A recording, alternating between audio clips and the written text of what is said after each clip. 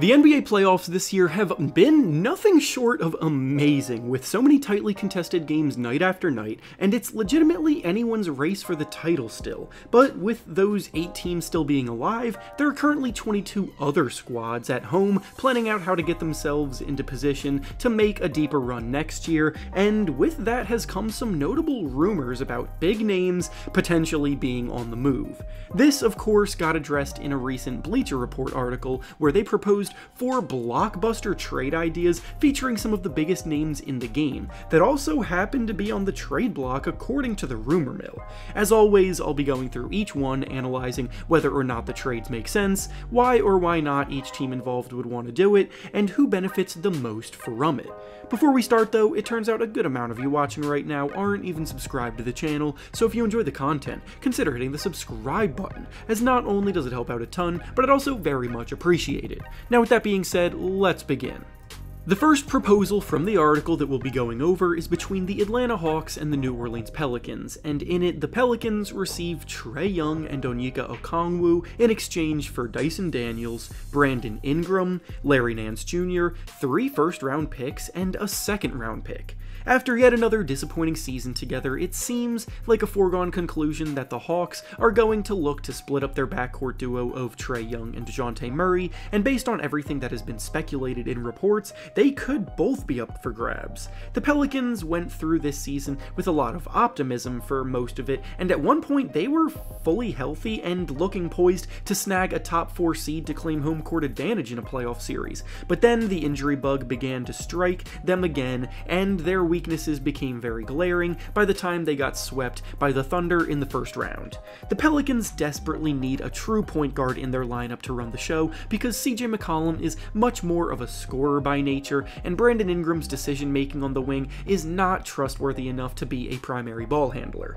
Pairing Trae Young and Zion Williamson would unlock his game in a way we haven't seen since his Duke days and his first 2 seasons when Lonzo Ball's passing prowess was in the lineup. Since then, Zion has proven he can be unstoppably physical as a bully in the paint, but there isn't anyone around him consistently setting him up like a point guard should be doing. And even though we know Trae Young comes with his own flaws on the defensive end, he would take this team to new heights on the offensive side, and Onyeka Okongwu provides an easy replacement for Jonas Valanciunas, who is now a free agent. This is an obvious yes from the Pelicans' perspective, and honestly, I think the Hawks could be convinced to get on board with it too. Brandon Ingram's value is probably lower than it's been in a while after his horrible playoff showing, but he also wasn't fully healthy, and he could come up in the Hawks and keep them competitive while also allowing DeJounte Murray to go back to being a point guard. The 3 first-round picks also definitely sweeten the deal quite a bit, so all in all, we're starting off with a trade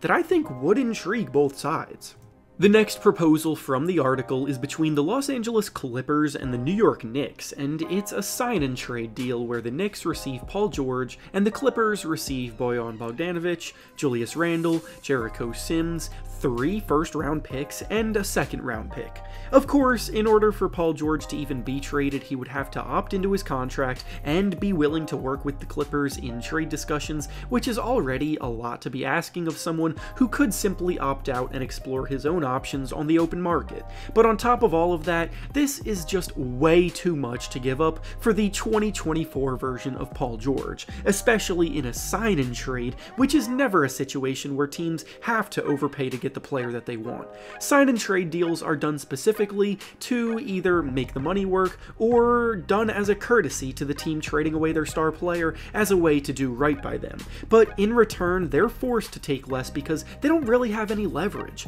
There is no world where a team would have to trade away an all-star player like Julius Randle plus 3 first-round picks for Paul George right now under these circumstances. And on top of that, I really don't think the Knicks would want to give Paul George a max contract either, which is the only way they would attract him there. They just traded for OG Anunoby, who they are going to have to pay a hefty contract extension to this offseason, and if they were going to make a move pushing all of their chips onto the table, they would swing a lot higher than Paul George. Upgrading from Julius Randle is definitely a priority for the Knicks with all of the success that they're already finding without him on the court in this year's postseason, but this is just not the right move at all for that. The next proposal from the article is between the Los Angeles Lakers and the Cleveland Cavaliers, where the Lakers receive Donovan Mitchell in exchange for Rui Hachimura, Jalen Hood-Schifino, Austin Reeves, 3 first-round picks, 2 first-round pick swaps, and a second-round pick.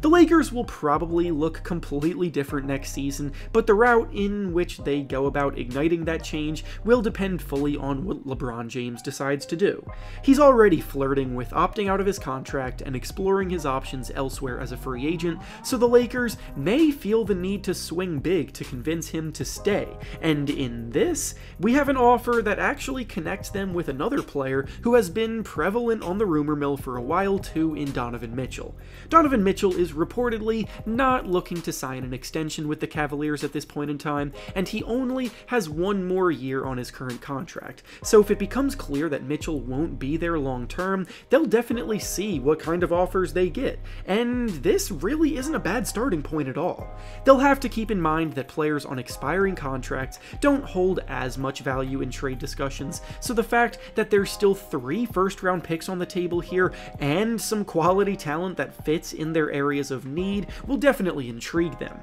Rui Hachimura is a great defensive wing who provides more on offense than Isaac Okoro. Austin Reeves is a really solid secondary playmaker, even though he is obviously a downgrade from Mitchell, but he can still step into that void that Mitchell would leave behind, and it would let Darius Garland handle more of the point guard duties. Donovan Mitchell, LeBron James, and Anthony Davis is definitely a trio worth rolling the dice for, and could firmly put them back in the mix at the top of the Western Conference. And finally, the last proposal from the article we'll be discussing today is between the Charlotte Hornets and the Orlando Magic, where the Magic receive LaMelo Ball in exchange for Anthony Black, 3 first-round picks, and a pick swap. The Magic let the world know this postseason that their time is coming very soon. They may have lost in Game 7 against the Cavaliers in the first round, but for a young team going through their first playoff run together as a core, there was a lot of positives to take from it and build off of. One thing that I think became very clear, though, was the fact that they're severely lacking in the playmaking department on offense.